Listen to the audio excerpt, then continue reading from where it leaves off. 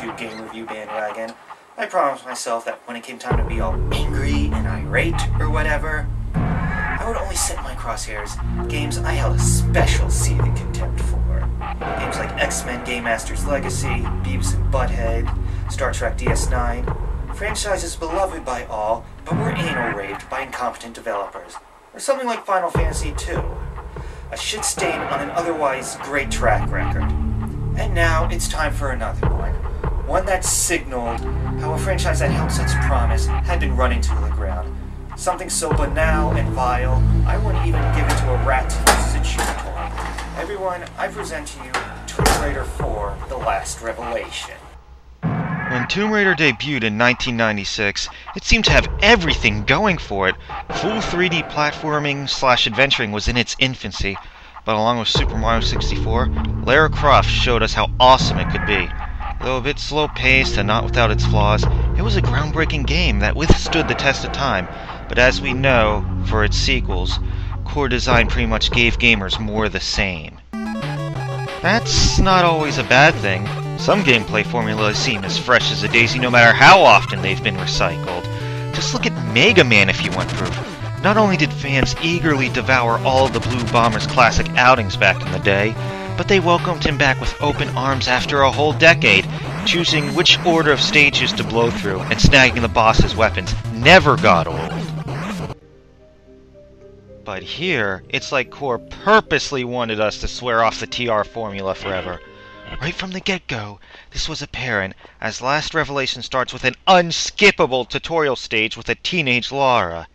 As if insulting our intelligence by forcing us to go over the same controls from the other three games wasn't bad enough, we get this slab of jailbait served to us. Up until then, I could forgive the erotic fixation some had with Lara, but this was a bridge too far! This idiotic tutorial also puts emphasis on when Lara finds her knapsack. Really? Is her knapsack so iconic it deserves special attention? It was far more compelling the first time Solid Snake picked up a cardboard box. Yes, it too is an everyday object, but the manner in which Snake uses it is unique. Lara's knapsack is just a fucking knapsack!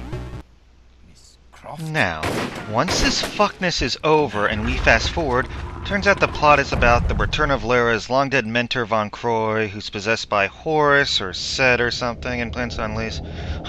I don't know.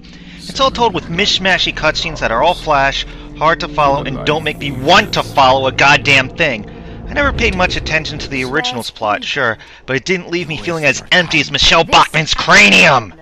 You people need to learn some manners. This could have been the best plot ever seen in a TR game. I mean, a long-dead mentor, Egyptian gods about to unleash Armageddon, the kind of game plot that writes itself. Trouble is, that's exactly what Core did. Let the plot write itself, and the whole game suffers for it. Compounding an unmotivating plot about Egypt is that the entire game is more or less set in Egypt. So kiss any overwhelming level variety goodbye right now.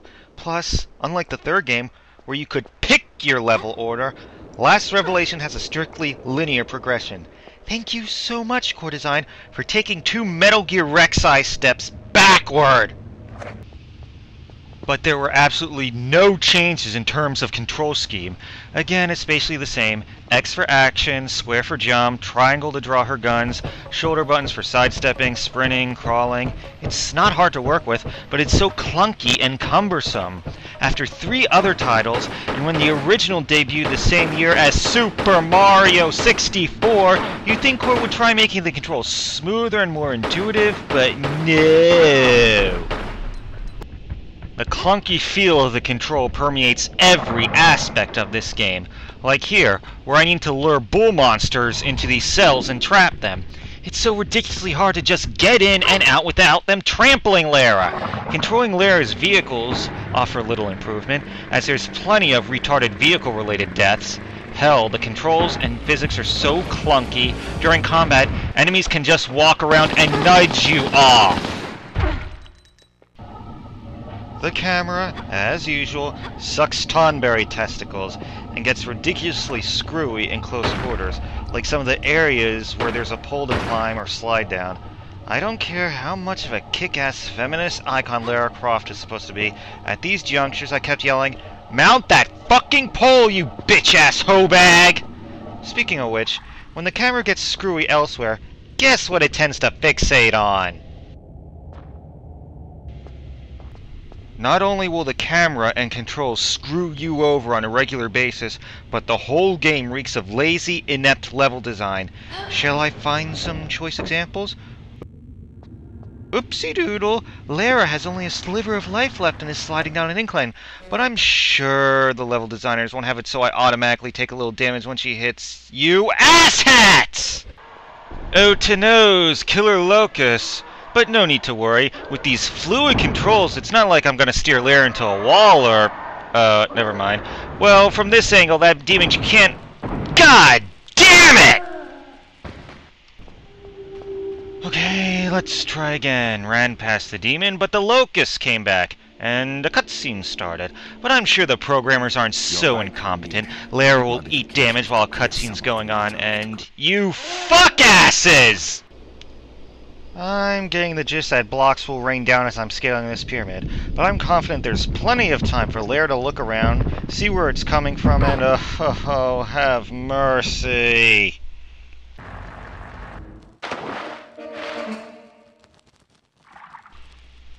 What's this? Oily water and approaching flames? Well, no doubt the designers made sure I'd have enough time to react properly and, just kill me now. I could devote a whole half hour to all the cheap deaths I recorded, but the only thing sadder than all that is how the overall level design quality has nosedived since the original. That game's levels ooze subtle brilliance, encouraged exploration, and only necessitated quick peeks at an FAQ, as opposed to this one requiring a falling apart guide in your lap that you just know the last owner substituted for a porno mag. All this is plainest in the Alexandria section. Look at this platforming action, this epic scenery. Kick-ass, right?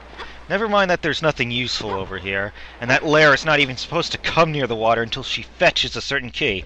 Of course, to get that key, you gotta take a wild guess that you can combine that broom handle and hook so Lara can grab the key behind the bars. And to obtain the hook, you gotta take a wild guess to use a crowbar to pry it off the wall.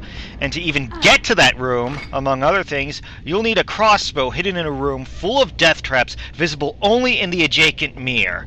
But you'll also need the laser scope which Lara's associate near the start of the Alexandria level just happens to have. Not that the game gave you hints or anything.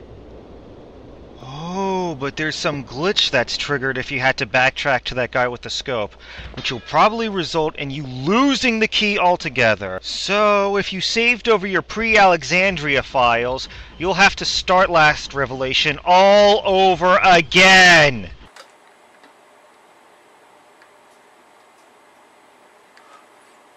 Excuse me for just one moment.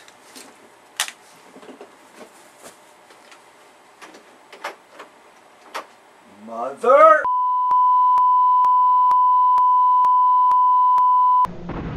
Just as inexcusable as the absence of effort put into TR1's overall design is doing nothing to fix the original's weak points, leading to some annoying holdovers. I already mentioned how clunky the combat here is, and how it hasn't improved at all since the original.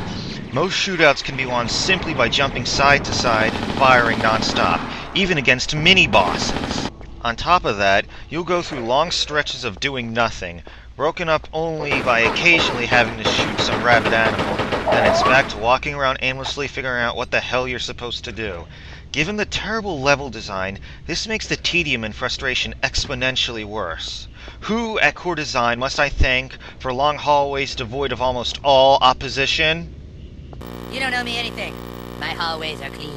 And let's not even get into how it doesn't look much better than the original, the only noticeable graphical enhancement being, well, Lara doesn't have a rack that's a couple of triangles anymore. Oh yeah, and it's pretty ridiculous that there's practically no music.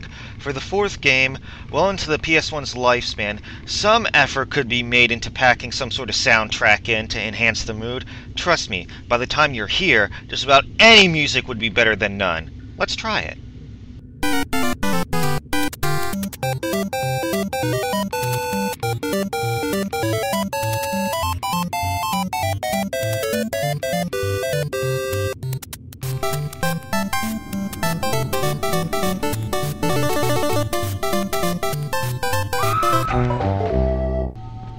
Hours upon hours of such tedium and frustration await the poor soul who wants to witness this last revelation. But is there any light at the end of the tunnel? There should be an epic final battle with an Egyptian god, right? Not bloody likely. You're not supposed to attack this jackwagon at all. For the final run, it's nothing but a series of obscure climbing and switch-pulling puzzles we've already been doing for hours on end already. You just slap some armor pieces on him, climb up and out when he awakens and tries to blast you, and that's it. Give me your hand. And no way the ending itself will be worth it either. We all know Lara will escape by the skin of her teeth, and maybe I spoke too soon. This could be easily the greatest ending to a game ever. It looks like Lara Croft is dead! Oh, hells yeah! Rejoice, everyone! This means no more rushed-out-the-door Tomb Raider games! Finally we can... Ah, shit! Yes, Eidos had to publish one more for the PS1, but their PS2 game was supposed to reinvent and reinvigorate the franchise. Instead, it got panned worse than ever, and Core Design was stripped of the rights to develop Tomb Raider games. After Crystal Dynamics took over, I heard that the series had somewhat redeemed itself in the eyes of fans. But I'm sorry, Lara, I just can't come back. What was supposed to be your last revelation to me hurt really deep.